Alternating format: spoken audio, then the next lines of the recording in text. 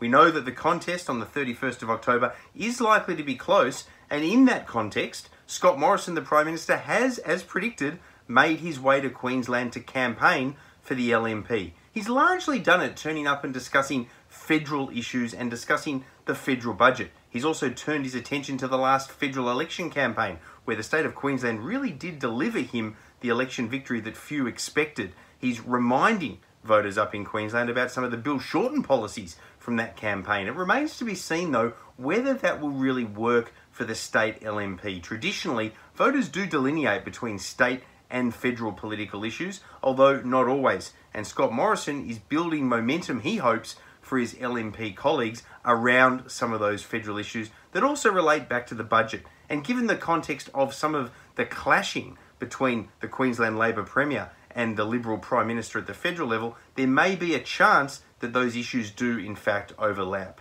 But the LNP and the LNP leader, she's had a world of problems in week 2 of the campaign, with a lot of the scuttlebutt that some of the issues that she's faced criticism on have developed because of internal tensions within the LNP. And what's most risky about this is not necessarily the issues themselves, but if a perception builds that there is instability internally, that might see Queensland voters sticking with the devil they know on polling day. Because we've seen ever since the amalgamation of the LNP, with the Nationals and Liberals coming together into one party, there have been internal fractures and internal tensions there. And the risk, of course, as I say, is that all of these issues that she's faced bubble into that perception and cause difficulties. You can bet that the Labor Party is going to continue to look and campaign in that space. Undoubtedly, borders continues to be a significant issue, but as we work our way deeper into the campaign, state issues and some of the economic issues at the state level are likely to become more and more dominant, one would assume. I'll be back in week 3